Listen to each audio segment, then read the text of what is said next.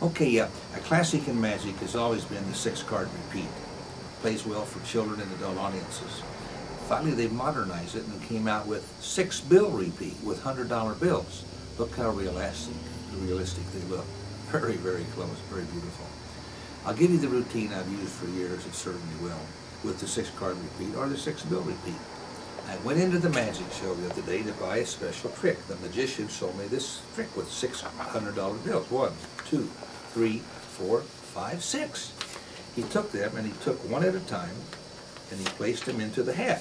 1, 2, 3. He counted. He still had 1, 2, 3, 4, 5, $600. I was impressed. I said, "Would you do that again?"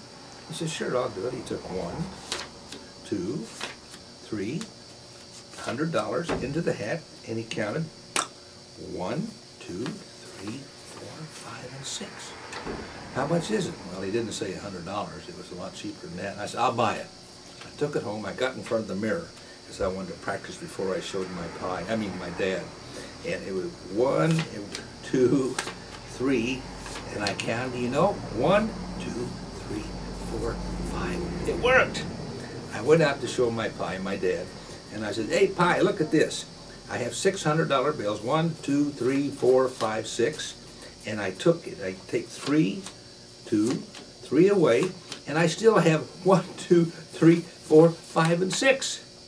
My dad, being my dad, he said, "I know how to do that. Give them to me." He took them out of my hand. He said, "Look, you throw 1, 2, 3 down, and you only had 300 left." My dad wasn't a magician. Thank you very much. So it plays very well, especially for trade shows. If you're working for a commercial company or a bank, this is the perfect thing. And don't forget the DVD on the six-card repeat. Both of them are classics of magic now. Thank you.